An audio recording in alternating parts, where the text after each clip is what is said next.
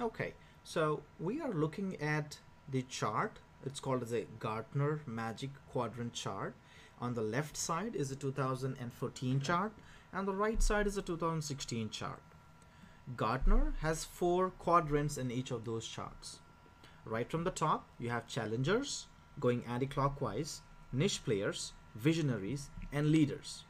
In the 2014 chart, you got so many of these players like HP, Fujitsu, VMware, GoGrade, Google, CSE, etc. It's like a cloud wars that's going on in this field specifically. Everybody wants to excel and keep up the pace and bring in new technologies up front to their customers.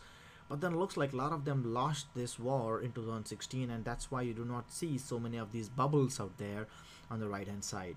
So now you see Google is on the top in visionaries quadrant, and then that's the only guy left there. And Microsoft and Amazon Web Services are there on the top in the leaders quadrant.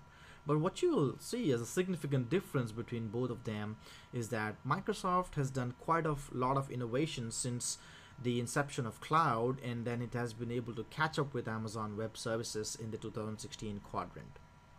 In the next one, this is a 2017 Gartner chart. Here I see that Google is picked up and going into visionaries. Heard of Pokemon Go?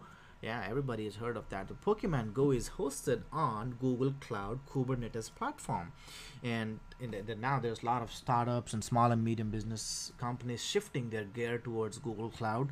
But then Microsoft and Amazon has sustained their positions in the leaders quadrant.